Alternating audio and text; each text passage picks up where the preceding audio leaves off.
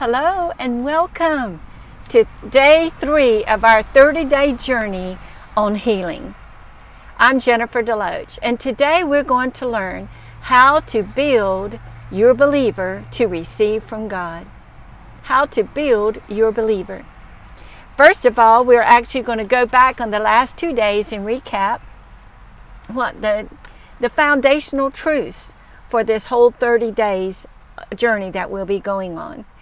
And as I share this and go over this with you, and know and see that it needs to be established in your heart, your mind, your will, your emotions, in your soul.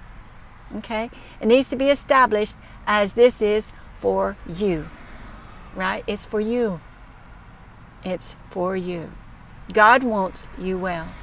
That's one of the first things that we learned on the first day. That God wants you well.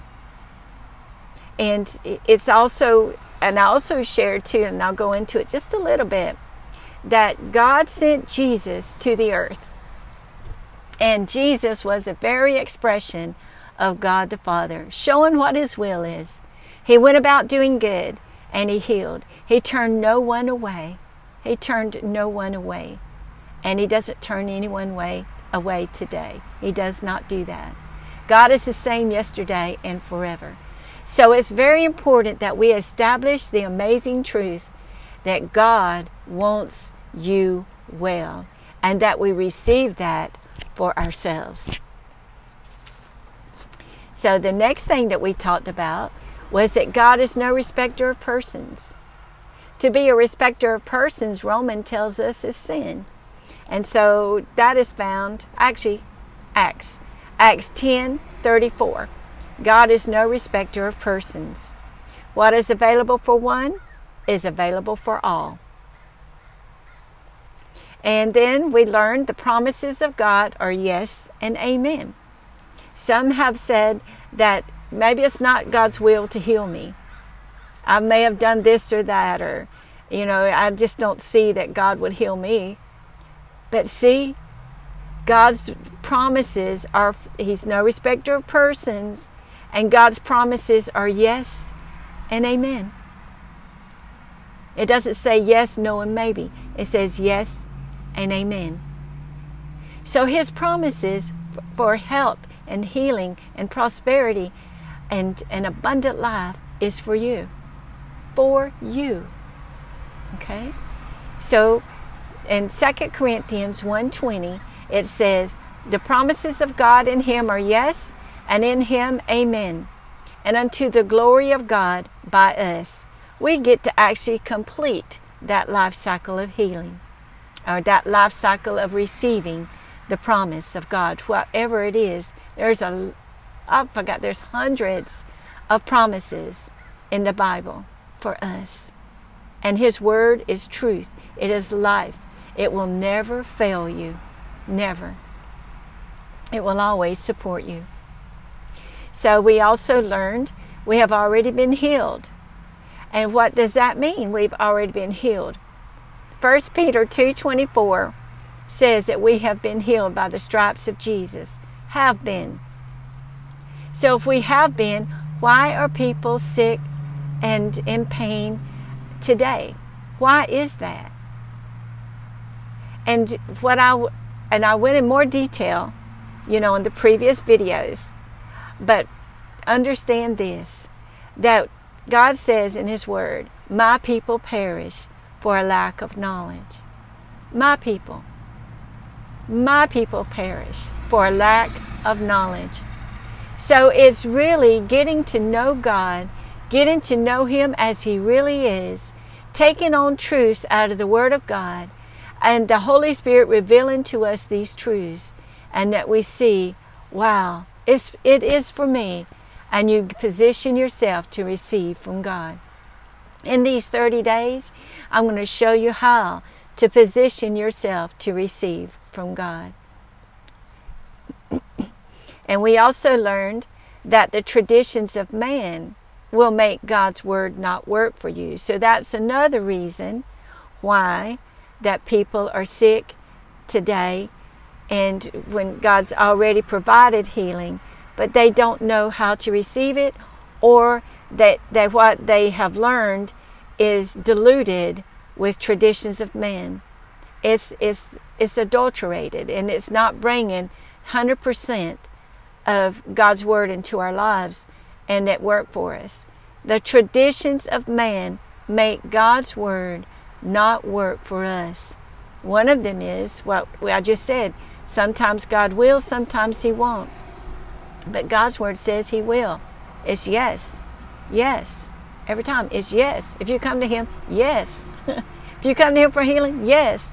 And it's just you receiving it.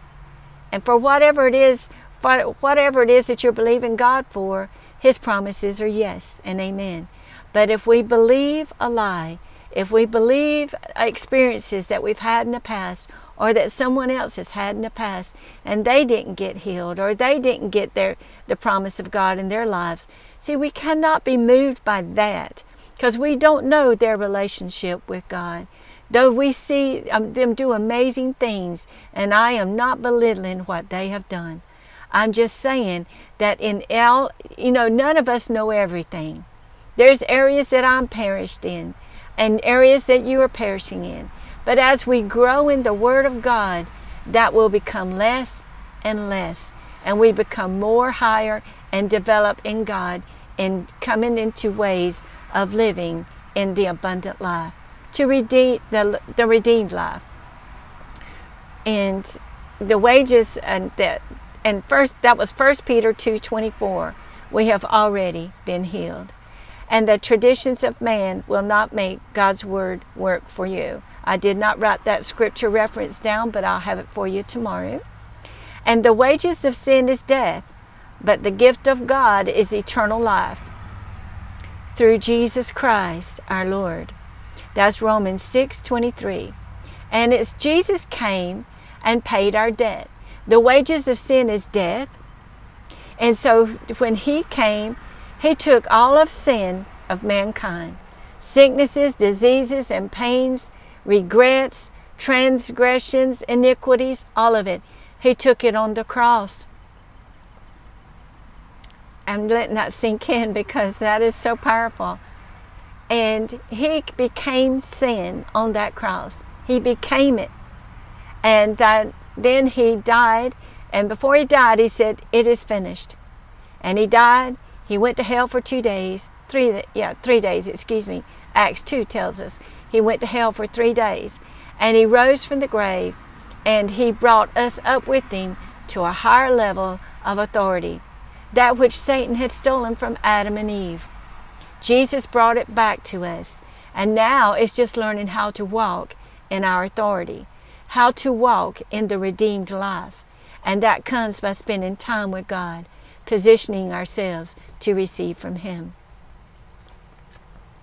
And so spiritually speaking, Jesus did a complete work. There's nothing else that He needs to do for our healing. His blood was shed, and it is enough. It is enough. It is finished. And then He sent the Holy Spirit when He rose from the grave and sits at the right hand of the Father. He sent the Holy Spirit to us to reveal to us what He has already provided. Spiritually speaking, now that was one of the things that we learned too, was that we realize who we truly are. We're not this body that you see. You don't see the real me. You don't see the real me. You see my body. The real me is inside. And that I am a spirit being, and so are you. We're spirit beings that live in a body. We're spirit beings that have a soul, mind, will, and emotions, and we live in this body. And so spiritually speaking, when we say, "Jesus, take my life and do something with it," we became a new creation, a new spirit being that never before existed. And we became the vessels of the living God living inside of us. The kingdom of God is inside of us. He deposited everything we would ever need in this world inside of us. And it's learning how to get it into our soul, our mind, will, and emotions. And Jesus sent the Holy Spirit to help us with that. And He sent us His Word. And so I'm going to let that sink in a few minutes, because I remember when I didn't know that I was a spirit being, I was like, what? I believe this was me, you know. But we're spirit beings. We have a soul, and we live in a body, in this body. And our body, this is our earth suit. Without it, we would not be here. We would be in heaven, right? So waiting upon the Lord, that's another thing that we talked about, and we're going more into it today, because it's in that waiting time with the Lord that we build up our believer. Now, the waiting time we discussed is not like waiting in a cashier line, just being patient. Although we be patient, but it's not that kind of patient. I will explain. Whenever we're waiting upon the Lord, it says we will renew our strength. We will run and not be weary. We will walk and not faint. That's Isaiah 40:31. 40:31. And how we wait matters, because how we wait will determine if we receive from God. It will determine if we get in that position to receive from God. Now, what is God doing? Is He holding back on us because you're going to wait till you get in the right position before I give it to you? No. God is a good God. He's not holding back. But we have to come in alignment so that things can get in the way. There's things that stop us. There's obstacles. There's offenses. There's unforgiveness. There's all kinds of things that get in the way that stop the blessings of God. It's not that God stopped it, but it's that the enemy, the devil, has come to steal, kill, and destroy, and he does it through so many different ways, okay? I mean, it is amazing, and I will go over this, share this with you. I was living in Hilton Head, South Carolina, and I was on my way to Savannah, Georgia. I saw a caravan of equipment and trucks and vehicles. I saw caravans of it. Before it, they were in the process of rebuilding, resurfacing the road. I was amazed, because usually you would see people on the sidelines. There would be flags. They would stop you, you know, from going a certain way, so that a 2-lane, you know, we have to use it as a 1 lane and take turns. This did not happen. This was amazing what I saw. I saw the road needed resurfacing on that lane as they come, okay, as they're coming. The first one was doing what it needed to do to get the next truck and the next vehicle to be able to do its part. And there was about 5 or 6, maybe more, vehicles that were doing this. They were together. They were a team, and they were repaving, resurfacing the road. And the thing about it, as I went my way, they were coming this way. It was not like they were real slow. They was getting it done, and I was amazed at it. And I saw that as they went by, and you're wondering what this has to do with the fences, but oh, it's amazing what the Lord showed me here. As they went by, the truck, or the vehicle, it was a truck with all kind of equipment on it, and it was doing its work as it went by. The next one had the next stage, and it was doing its work. And the next one, and the next one. And at the end of the caravan, they were painting the road. And it must have been some quick dry stuff, because there were vehicles like vans, trucks, and cars, you know, whatever was behind them. They didn't have to have people on the side of the road with the flags. That really amazed me, because I've never seen it before, and I've never seen it since. And what I have heard, as I was going by, the Lord ministered to me, and He said this: when you are offended,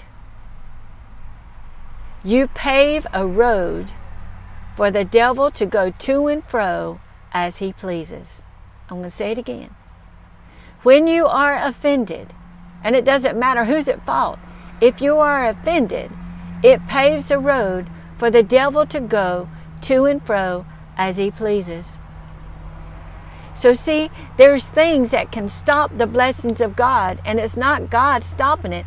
It's the devil, it's the enemy, it's our actions, it's things that we do sometimes that stops that flow of the blessings.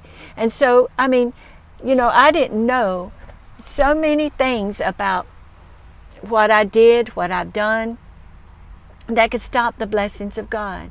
But as we grow in God, we learn. And we praise God for His mercy and His grace, because we still see His goodness in our lives. When we look, we still see His goodness. But for us to walk in the quality of life that He has prepared for us, we are to grow and take action with what we've learned. We can no longer just sit on the sidelines and just let life pass us by. We take action and go forward and come up higher in that lifestyle that He's showing us in His Word. Okay? So, and we'll go more on that on a few more days. But I felt like I was to say it today. So, you know. So we were at the waiting on the Lord. So in this waiting time, in Isaiah 55:1, I was reading the Amplified Version, and Isaiah 40 in verse 31. We're talking about waiting upon the Lord. The Lord showed me that to wait is not to sit here just like you're waiting at a red light, or sitting at the bank ready for your name to be called to go and do whatever you wanted to do, or for a physical and you're waiting for your name to be called to go back for your physical. You know, whatever it is, any areas that you're waiting, red light, waiting for the train to go by, you know, different things. It's not like that. But yet, there's something you can do in those wait times. I'll share that with you in just a moment. But waiting upon the Lord means to create. While you wait, you create. While you wait, you create. And here's how the Lord said it to me. To wait is to create an atmosphere that positions you to receive from God. So we're responsible we have a part in our receiving healing. God just don't put it on you like that. It's that we receive it. And it's as simple as whenever you said, Jesus, take my life, do something with it. And you are a new creation. The old man was gone, and you are a new creation in the Lord Jesus Christ. But you still have old man ways about it. Still have those old man ways about it, about your soul, not your spirit. Let me say that again. Your soul has old man ways about it that needs to be renewed. Your mind needs to be renewed to the Word of God.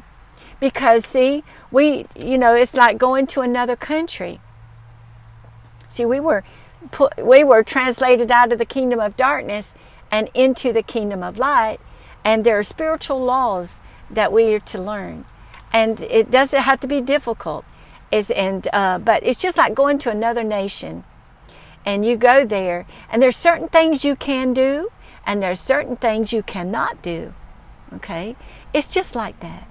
And so we go to the Word of God and find out what it is that we're to do to live the abundant life that Jesus talks about. And to live as the redeemed, as Jesus talked about. That's what He brought us. To learn how to live that way. And so this waiting, you create an atmosphere that positions you to receive from God. And we also talked about, and let me read my notes just here for a moment. And it's in Isaiah 40:31, waiting on the Lord. But read verses 28 through 31. In fact, we could do that right now. Let's do that right now. Isaiah 40.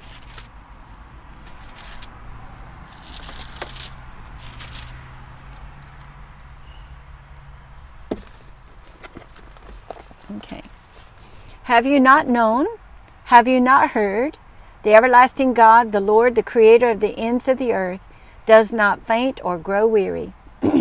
There is no searching of His understanding. It's so amazing. There's no way you can learn all of God, because He just keeps going. He gives power to the faint and weary, and to him who has no might He increases strength, causing it to multiply and making it to abound. Isn't that wonderful? Even you shall faint and be weary, and young men shall feebly stumble and fall exhausted. But those who wait upon the Lord, who expect and look for and hope in Him, shall change and renew their strength and power. They shall lift their wings and mount up close to God as eagles mount up to the sun. They shall run and not be weary. They shall walk and not faint or become tired. See, that's amazing. And it's verses 28 through 31, chapter 40 of Isaiah. And we also talked about how you wait matters, because what you do in your wait time determines the results. Okay? So what results do you want? And renewing your mind to these truths, become single-minded with those truths. You let go of the tainted truths, you know, those religious lies that make God's word not work, or the traditions of man that make God's word not work, or the opinions of man. You know, it may be even experiences that you've had in the past and God didn't heal you, you said. You better see what it was. And I've been guilty of saying that God didn't heal me on this and that, you know, in the past. But what I've come to realize was that I was not in position. I did not position myself, because it was right there, right here. I just needed to position myself to receive it. That's the way God is. He's already provided it. It's just us coming and getting it. And then allow the Holy Spirit to reveal to us God's word. So those were the things we talked about for the last 2 days. And so now I want to share with you about Build Your Believer. It's important that we have a firm foundation of the Word of God. The foundation of God's Word, it is truths that are alive and it's working in you. Truths that will not let you down. It's a foundation that will not crack. It will stay firm and solid. And so one of the things that we have to do is change the way we think. And we detox our stinking thinking, right? We got to get rid of it. And Proverbs 23:7 says, again, that's Proverbs 23:7, as a man thinks in his heart, so is he. So what do you think about God's health? What do you think about you receiving your healing? What do you think about that? See, that lets you know if you need to just tweak it a little bit and receive. And so as a man thinks within himself, so is he. So our thoughts matter. So one thing that we want to do is stop feeding the toxic thoughts with our attention. And the Bible tells us in Timothy to give attention to reading the Word of God. Give attention to it, because it'll set you free. Whenever you know the truth will make you free. Make you free. See? And so stop feeding the toxic thinking with your attention, because what you give your attention to, you cause it to grow and develop. And it becomes a stronghold. And so there may be some strongholds that we need to let go of that we didn't realize that we have. And everybody has strongholds. And anytime I say something that you believed in, don't feel ashamed. Don't feel belittled. I'm not doing that. I'm sharing with you some tactics that the enemy has used to keep you in defeat, to keep you in sickness, to keep you in poverty, to keep you in fear, whatever it is that you're going through. And so I'm sharing truths with you, because those truths will make you free. It'll make you free. So what we give attention to, we cause it to grow and become a stronghold in our life, either for good or either for bad. So we're going to build an amazing foundation here. This is important. And what you give your attention to, you grow that. So give attention to God's Word. Give attention to His truths. Okay?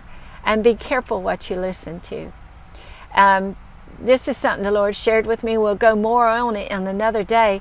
But your attention is the currency of life. Your attention, what you give your attention to, has brought to you what you have today. What you give your attention to is the currency. Your attention is the currency of life. And what you pay attention to, you purchase it into your life. So that's why it's important to guard your eye gates, your ear gates, your heart gates. and not just let anything or any thought come to you. Just because a thought comes to your mind doesn't mean it's yours unless you entertain it, unless you take it and start thinking on it. And you can say, I cast that thought away. That's unacceptable. I'll not have it. If it's not good for you, don't receive it, right? And so today we're going to read Luke 6:46 through 49. And this is powerful because we're talking about foundations of God's Word. And the last 2 days we have been building, and today I wanted you to see it as that. And what you're doing is you're building your believer to believe, and you're building the foundation on God's Word, which will never crack. It will never fail. No matter what comes or goes, it is still there. It'll never leave you nor forsake you. It is alive and active and eager to do that constant work in you. Amen.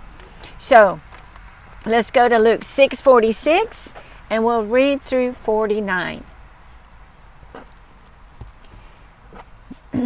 It says, why do you call me Lord, Lord, and do not practice what I tell you? And see, some of us, and I'm included, we have done things we didn't realize we were being disobedient. We have done things thinking we was right on and we was right off. And that comes by us understanding the Word of God and allowing God to reveal His truth to us. And, you know, it's so important that we go to hearing the Word from uncompromised preaching and teaching, because that's what's going to help you to go forward. But there are no perfect churches. There are no perfect people. There are no perfect preachers. There are no perfect teachers. There are no perfect anything or anybody. And so it's like, that's why it's important that we go before God and we take the responsibility that we walk what we learn in God's Word, okay? So going back, why do you call me Lord, Lord, and do not practice what I tell you? For everyone who comes to me and listens to my words, everyone who comes to me and listens to my words in order to heed their teachings and does them, I will show you what he's like. He is like a man which built an house and dig deep and laid the foundation on a rock. And when the flood arose, the stream beat vehemently upon that house and could not shake it.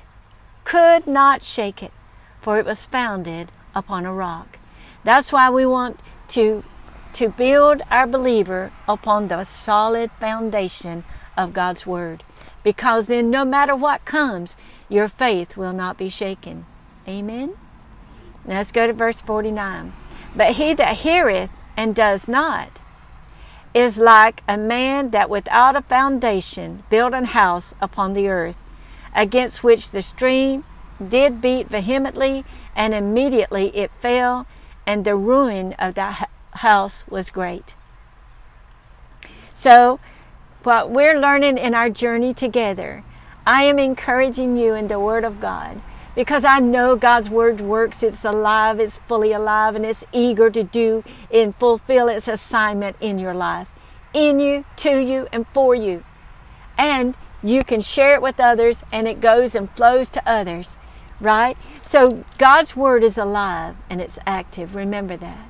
God and His Word is one, and it will never, ever fail you.